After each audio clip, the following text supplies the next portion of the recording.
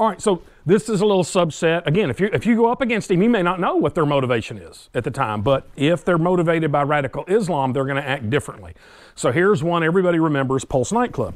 The Filster Enigma is a revolutionary holster chassis system that completely divorces your holster and gun from your clothing, giving you unprecedented concealment whether in sweatpants or formal wear. It attaches to your AIWB holster via the wing and allows incredible flexibility for your concealed carry. Get yours at the link below. So most people hear about what the news reports for a week or two or maybe 3, and then they forget about it and go on to the next one. So Muslim guy goes into a gay nightclub and shoots 102 people, and what was put out is Muslims hate them gays.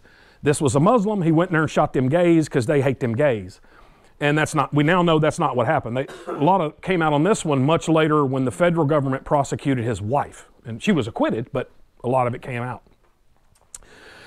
His plan was to go to Disney World and shoot up Disney World by taking his guns and ammo in a baby carriage, which he did. He went there, but the video cameras show him going up there, and he's looking around, and what does he see as he's trying to enter Disney World? Lots of armed security. So Muslims can do math too, and he looked around and said, I can start the shooting here, but it ain't gonna last long, and I need it to last long. So we know he got his phone out, and he Googled nightclubs in Orlando. Right? And I don't remember the name of the first nightclub that came up on the Google search, but we know he went to that nightclub and drove into the parking lot because we have the cameras of his car pulling into and what did he see when he got in that parking lot? He saw a cop car because this club paid a cop off duty to be there, and he was there, and his marked car was in the parking lot. So dude went to the first club that came up in his Google search, went there, and left. Did he leave because he saw the cop car? Don't know, but it's probably not a bad assumption. What do you think the second nightclub that came up on his Google search was? Pulse. It had nothing to do with them gays. He drives into the Pulse nightclub.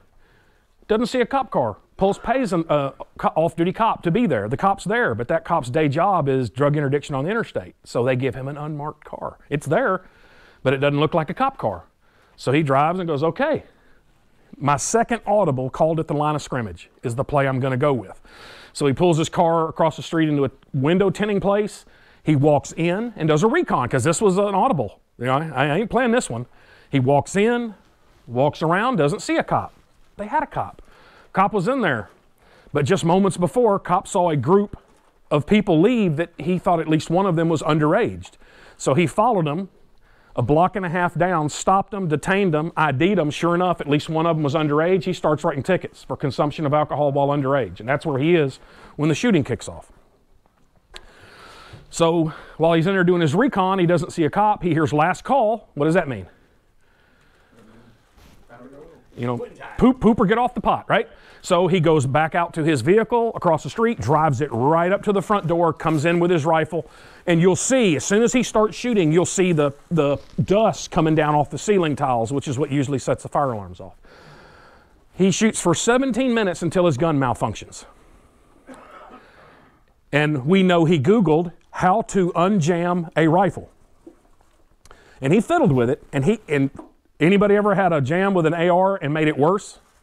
Well, he apparently did, because when they finally blew a hole in the wall and went there and killed him, on the police report it said they had to use a wooden dowel to break it was so jammed up to get the thing open to clear it, right? Shoots for 17 minutes, then his rifle malfunctioned, so he didn't shoot anybody else. He did use his pistol to shoot at the cops when they came in to kill him. But he shot 102 people. Had he kept shooting, you don't tell him how many he could have got. So there's the floor plan. Here are the downstairs bathrooms, and that's where he is for a lot of the last times. He shot people in there, but he hangs around in and around the bathrooms a lot towards the end. Start shooting at 6 minutes from the first shot, roughly. A 5-man team of cops go in there, an ad hoc from at least 2 different agencies. At least 2 of them had rifles. So they go in at the 6-minute mark, and they do evac some casualties, but they don't close with and stop this guy, unfortunately.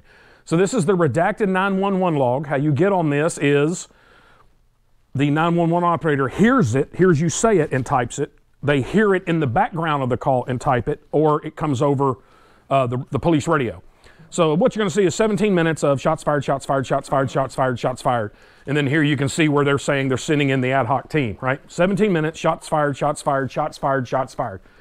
Last reported shot fired 17 minutes in. Then you're going to see 2.5 hours of, we're bleeding to death, please God come help us, he's in the downstairs bathroom. We're bleeding to death, please God come help us, we're in the downstairs bathroom.